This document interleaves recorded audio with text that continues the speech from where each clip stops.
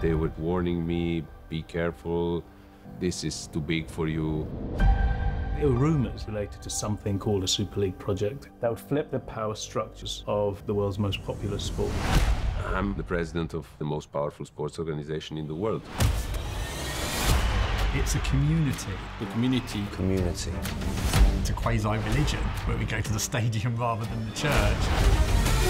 But this vast inequality has been growing for 10 years. The rich getting richer, running away from the rest, leaving them with crumbs. The owners used to be local. To succeed now, you have to be owned by a small country. More money has meant more problems. Europe's leading football clubs have joined together to form a breakaway Super League. You should look for better solutions.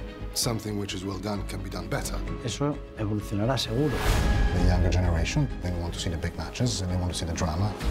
I was obviously blind because he was my friend. I realized that it's a betrayal.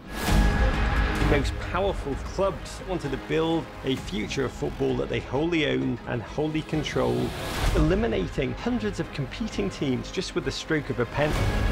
If this Super League would happen, the development of football would stop. I am in love with the games, with the passion of the games. I am in love with winning the games, but I am not in love with the governance. Big countries, big politics, big business. This sport, it's been hijacked. Now the war for football has started.